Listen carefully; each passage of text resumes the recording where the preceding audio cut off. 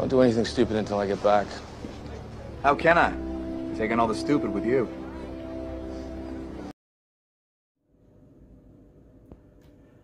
Hi and welcome to Gamers Web. My name is Mark, and today we're going to take a look at the Vision and Winter Soldier expansion, CP13, for Crisis Protocol miniatures game from Atomic Mass Games.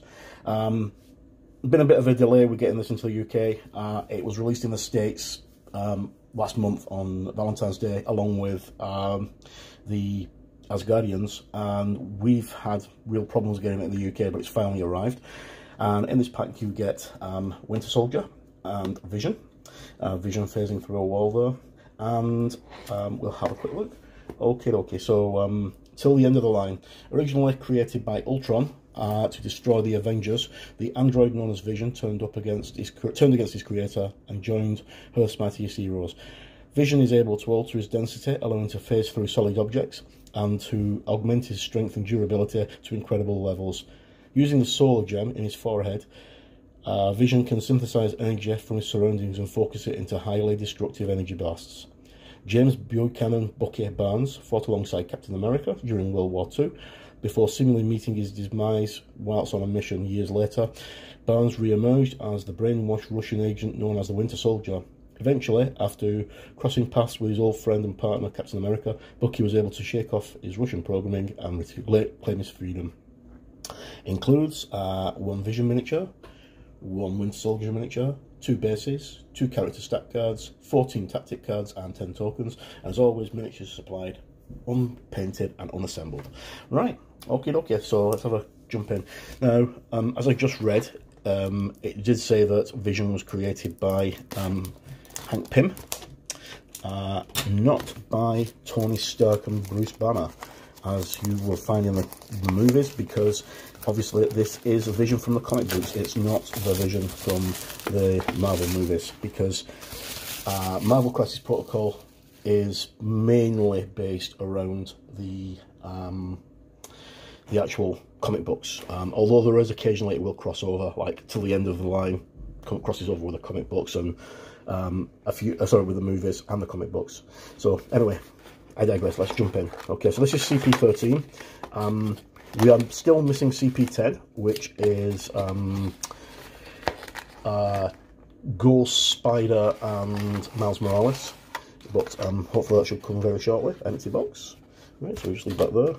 We get our obligatory piece of blank cardboard. We get our wee goodie bag with our miniatures in, our bag with all our tokens and cards in, and the obligatory read this first sheet, which also includes our assembly guide for the models. Now, Winter Soldier and Vision are quite simple to put together because there are not very many pieces. One of the things that a few people have been doing with Vision, because this block here, although he looks like he's actually phasing through the wall, I don't like that, and quite a few other people seem not to like it because they've been omitting that from the base completely. Gluing the leg on to the base and just sculpting a kneecap, and then having him actually with a rod here, or a flying base, so he's actually flying forwards. They do look very good that way, but I don't like this phasing through the wall. I don't like that at all. Winter Soldier, I've seen some quite dramatic poses of that with him actually vaulting over things, which is quite cool. I'm just going to assemble mine as normal, but I am going to get rid of the base, I think, on Vision. Okay, so let's look at that. I'll look at the miniatures first, then we'll do the cardboard. Okay, so as always, they come with the ready sculpted bases. So we get 4 of those. And then we get, there is Winter Soldier.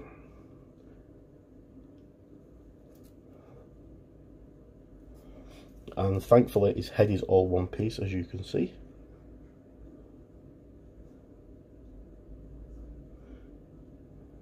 He's got a little mask on. Right, so that's the mask that Bucky Barnes used to wear in the comic books. And then we have Vision. So, not very many pieces to Vision, or Winter Soldier for that matter. And the head on Vision is absolutely really nice. Look at that. This looks just like the comic book. Fantastic sculpt. But as I say, I don't like this part here. so I'm going to omit that completely. Okay, so moving on to the card. If I can just get into the bag. The Ziploc bags are brilliant, but they can be a pain in the neck to get into. Okay, so we get our tokens. So we get a phase token for Vision, which I think that's what a phase token is anyway. Avengers affiliation, because they're both Avengers affiliated. Sorry, Vision's Avenger affiliated, Winter Soldier isn't. Some power tokens and some bleed tokens. And then we get tactical analysis, psychic shielding device, till the end of the line, and field dressing. They're the 4 cards, which we'll look at in a moment. And of course we get the Winter Soldier card and the Vision card. Okay, so we'll start with the Vision card first. Actually, no, we'll start with the tactics cards. Okay, so tactical analysis. It's an unaffiliated card. It's active. This active character may spend 2 power points to play this card. Choose another allied character within range 3 of this character. When playing this card, that chosen character may advance shot. Okay, so that gives you an extra movement. And then Psychic Shielding Device, or PSD. It's an unaffiliated, it's an active card. Any character may spend 1 to 5 power to play this card. The round that this is played, the number of power that the character spent is equal to play this card. When in range of a target, when an allied character is targeted by power attacks, add 1 die to the defense rolls for any allied character cannot advance or be pushed by effects, enemy attacks or superpowers. Right, okay, I'll read that again because that doesn't make sense, but okay, this round, whilst within range X of this character. Right, so basically you spend the power and it gives you range 1 to 5 and you can't be attacked or by, you can't be pushed by or gain any effects by enemies' superpowers. Okay, field dressing, unaffiliated, active, a character with range 2 of a day's allied character may spend this card to play this, remove a day's token from and 1 wound from that allied character. So basically it's another health. And then we have till the end of the line, unaffiliated, Captain America and Winter Soldier card. So Winter Soldier and Captain America may spend 2 power each to play this card. Whilst within range 1 of each other this round, these characters cannot be moved towards moved by enemy effects and combine their defensive values when creative defensive dice pool when defending against physical or energy attacks. So basically they get 7 dice between them for defense, either 6 or 7 dice, which is quite a lot. Okay, so I'll look at Vision first. So start with his good side as always. Vision, he is Victor Shade, so that's his alias in the comics.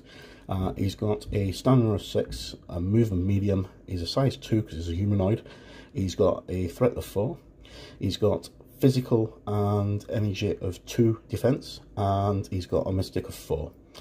And his first attack is a solar beam, which is blast 5 or beam 4, sorry. It does 5 damage and costs no power.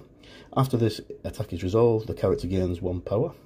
Okay, and sap energy. Before damage is dealt, the target character loses 1 power for each each wild in the attack roll, and this character gains that amount of power.